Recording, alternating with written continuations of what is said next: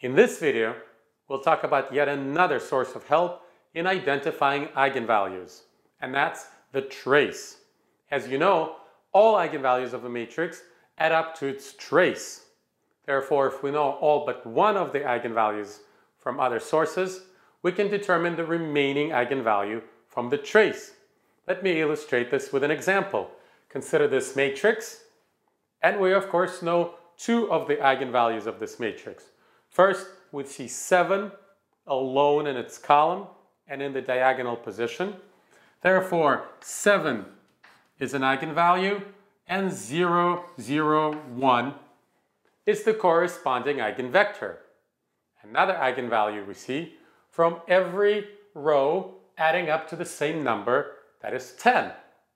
So 10 is an eigenvalue, and 1, 1, 1 is the corresponding eigenvector. So we now 2 of the eigenvalues, 2 out of 3, so the trace will tell us the third. These two eigenvalues add up to 17, and all of them together add up to the trace of this matrix, which is 14. So this one must be minus 3. So that 7 plus 10 minus 3 is the trace. So this one is minus 3. And we do not know from the trace alone the corresponding eigenvector. So we still have a little bit of work to do. And I'll do it right here. Although we've done it several times before, I think it's kind of magical how this works out, because I think that the trace property, adding up to all of the eigenvalues, even though it's simple to prove, is a magical sort of thing. So it's kind of amazing how we did almost no work at all, and we can be completely sure that this is an eigenvalue of the matrix, even though by just looking at the matrix without identifying the other eigenvalues, there is no evidence whatsoever that would suggest that negative 3 is an eigenvalue. So we kind of knew that minus 3 is an eigenvalue from other considerations, rather sophisticated considerations, and a variety of different features that we took advantage of. So I still think it's magical to subtract minus 3 from the diagonal and realize that, lo and behold, we have a singular matrix. So subtracting negative 3 is the same as adding 3. So we're left with 5, 8, 10. All right, and the remaining entries are the same.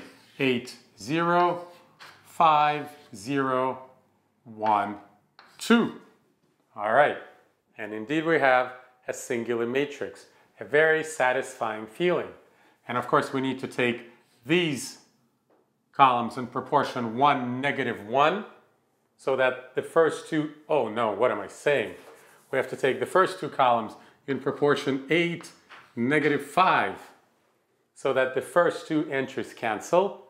And then in this entry we have 8 minus 10. 8 minus 10, that's negative 2. So we have to take 1/5 of this one. Let's just make sure of this. 8 minus 10 plus 2. That's right.